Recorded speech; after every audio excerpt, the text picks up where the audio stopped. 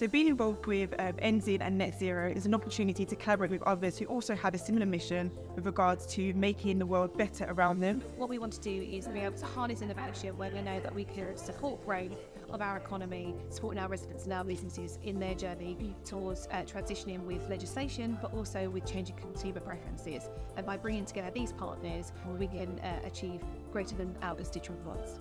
And lots of people are in the space of delivering on net zero, trying to.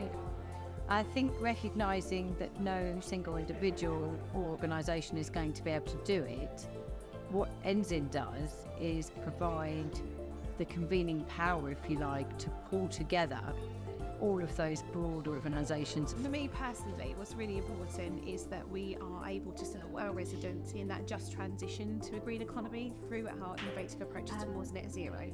So challenging things such as inequality and levelling up our communities is something that I'm really passionate about. I believe that if you've got carbon neutrality and you're heading towards carbon neutrality, then you are actually achieving a healthier lifestyle. We want to get to carbon neutral. We want to be sustainable in that area. By creating a panel of people who work on the ground with residents, understand what's going on, and the ultimate achievement is NZIN.